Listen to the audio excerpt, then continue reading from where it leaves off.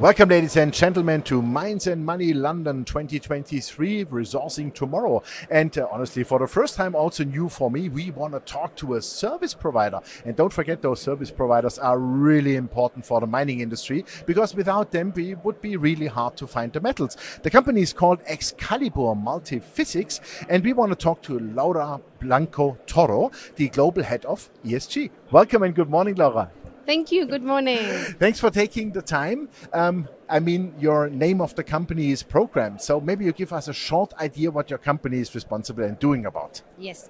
So Xcalibur, we are currently the global leader in airborne geophysics. Mm-hmm. So what we do is we map for minerals and energy, hydrogen, all around the world. So we use our own aircraft and essentially flying the whole world. Okay, super. And you have then also stations, like I saw here on the map already, Hyderabad, Rio de Janeiro, Geneva. Yes, so you are really on all continents based. Yes, we're all over the world. We have about 13 offices currently in all continents. We're operating all over the world, so depending where the project is, we will use our aircraft that are based in our different hangars all over the world.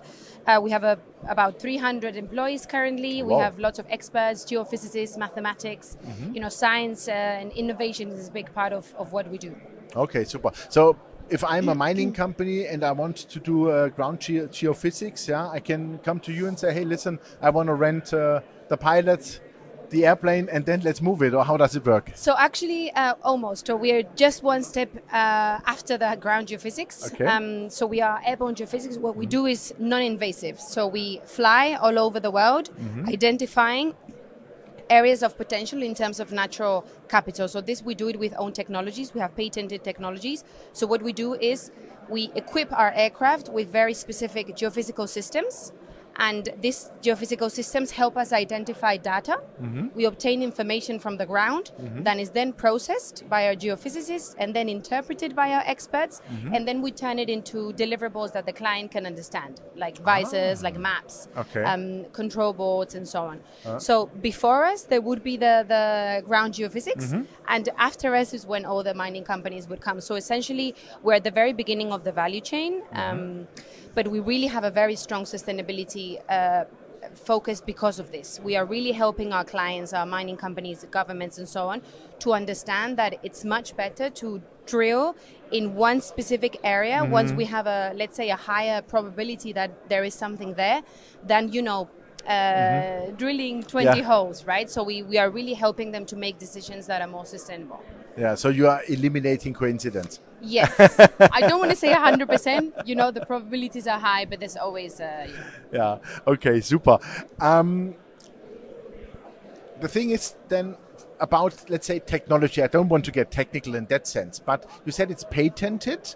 And where do you see movements in the future in technology? I remember I read an article about satellite imaging, so you do things also from the sky.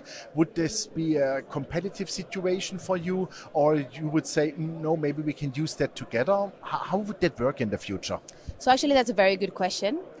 So we do airborne geophysics and satellite imaging. So we actually have a team of experts in Spain. We have a very big team of about 12 people that just work with geospatial technology. So they actually use the satellite imaging that is or private or public, and we use this data to analyze the same. We use this data to analyze where there would be potential in terms of natural capital, as well as potential weather disasters. It goes beyond the mineral world, but it's also something that we're doing at the moment.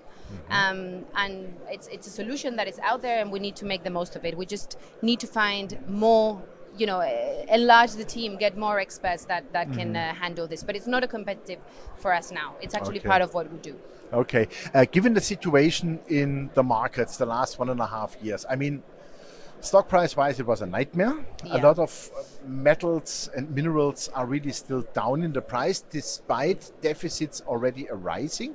So how was your business in the last, let's say, 1.5, 2 years? Have you felt that companies are running out of money, doing less work, or is it now improving? Because my feeling is next year starts the new resource cycle.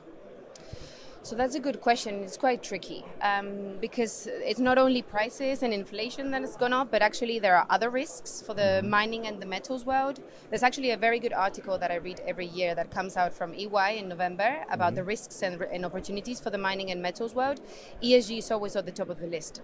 So, you know, prices are going up. It's obviously harder for some countries that don't want to go into debt, or that companies that don't want to go into debt to you know, risk and start with this exploration. But it's not only that. You have ESG reporting that is being a very big issue. There's local community engagement that is being a very big issue. There's water stress management. So I'm not sure if inflation and the prices going up is my main fear. I think there's other areas that we need to also keep an eye on as an industry, and work together, you know, with mining companies and services providers. Because at the end of the day, you know, our narrative, what we believe in is that there is no transition without mining. It's generally impossible. Definitely. So what we really need to do is work together to find the ways where all of these risks, not only price, but geopolitics, ESG matters, and so on, we can, you know, kind of work through these together. Definitely. So just coming back to your business before we come to ESG more in detail, was the business a bit slower, or is it now picking up? I mean, do you feel already, maybe there is more demand for the metals, we are under deficits? Can you feel that already? Because I think you'll be one of the first, because we need to explore more. Yeah, I think it's growing again. I think as a society, and especially in the more higher level conversations, this is now understood. We need metals. Without metals, we can't get electric vehicles, we can't get phones. So I think this message is now being understood. I personally think it's starting to grow again. It has been a few difficult years. I think you just need to put the proper strategy together and you know, not only consider one element of the cycle, but everything else that is coming along. I think partnerships, alliances are very important. You know, events like this one where we can actually spread the word and work together with other partners in the industry is very important. So this, you know, thinking about the SDGs, the alliances for the goals is a very important thing, but also, you know, considering a little bit of all the elements. I think it's growing, which is a positive thing. Okay, super. Coming to ESG, you're the global head of ESG. So what means ESG for you, let's say, first of all, for your company? And where do you see ESG, let's say, maybe where are some deficits, where are some good things in the mining industry? What is your feeling? What is my feeling? I think every company needs ESG for sure. Otherwise, it's not working. Otherwise, it's not working, especially in the mining, yes. in the mining sector. I think it's been very positive. Yeah. There are now more and more mining companies implementing sustainability strategies, actually developing departments in-house, which I think is a very good thing. And I feel like the feeling of sustainability is growing naturally, and it is starting to be understood a little bit more as a key element of strategic decision making, and not just an independent department. So my feeling is that we need to really analyze what are the most material areas within ESG for different companies. So maybe for a mining company, the social involvement, the social commitment is very critical.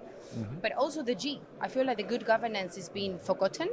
I feel like it's the most abandoned area because it's tricky.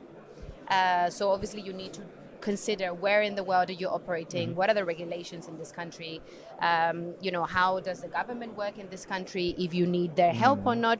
So I feel like the S is the social aspect, is the side that we are most comfortable with in general, but I feel like the G needs to pick up a little bit more, and this will really help all of the industry to settle down, get some clear procedures in place, and operate more transparently and you know, fluently. I think it's a big challenge. Okay, so environmentally, will you fly in the future electric?